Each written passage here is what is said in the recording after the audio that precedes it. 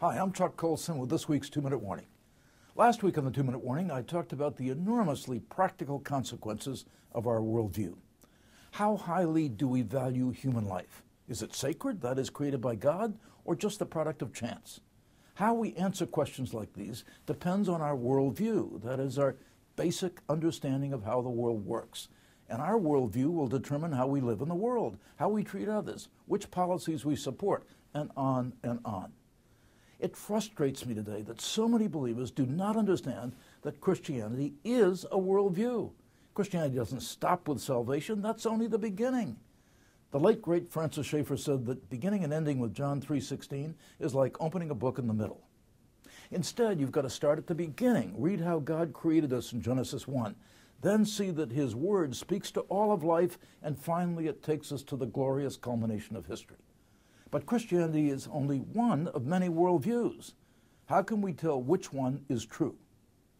Well, truth is that which reflects or conforms to reality.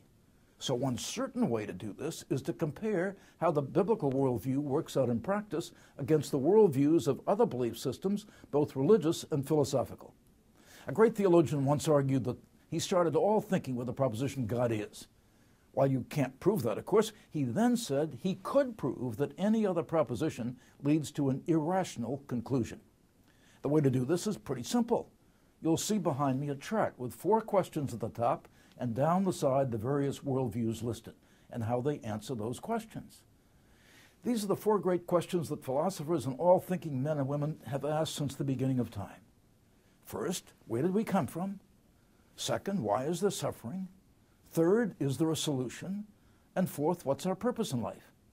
The Christian responds, we were made, created by God in His image, with innate dignity, that suffering entered the world because we were given a free will and we made wrong moral choices. We sinned. The solution? God became flesh and died on a cross to pay for our sins. Our purpose in life is to love and serve God and to advance His kingdom. Now, every worldview answers these 4 questions differently. For example, the secularist does not believe in sin or the fall, rather that people are good. Thus, the problem is society and its institutions, and they're corrupt and need to be fixed. This leads to utopianism and ultimately tyranny, as we saw in the 20th century.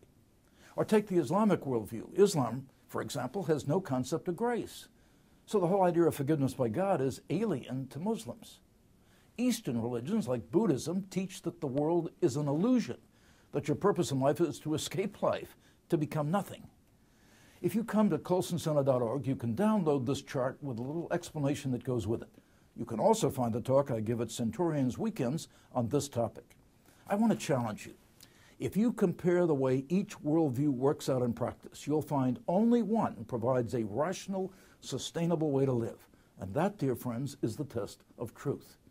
Get this short, handy resource as well as a new curriculum we have called Worldview and Why It Matters. And you will find that you will be able, in a loving and winsome way, to show your neighbors that why you believe is not only because you have faith in the God of the Bible, but because that faith is the only rational way to build your life. I'm Chuck Colson. That's this week's 2-Minute Warning.